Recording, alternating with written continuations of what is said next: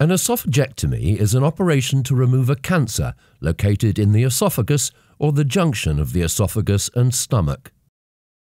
It typically involves removing 2/3 of the esophagus and the top third of the stomach, together with the surrounding tissue, including lymph nodes.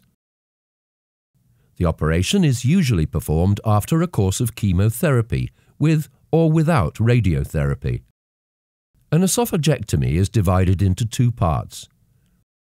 First, the stomach and lower esophagus are mobilized through a keyhole procedure in the abdomen. The remaining stomach is made into a tube in order to replace the removed part of the esophagus.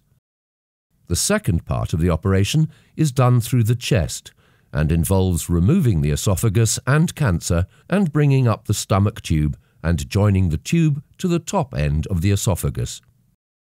This is major surgery and typically takes about 8 hours to perform. The risks associated with the operation will be explained to you by your surgeon prior to the operation.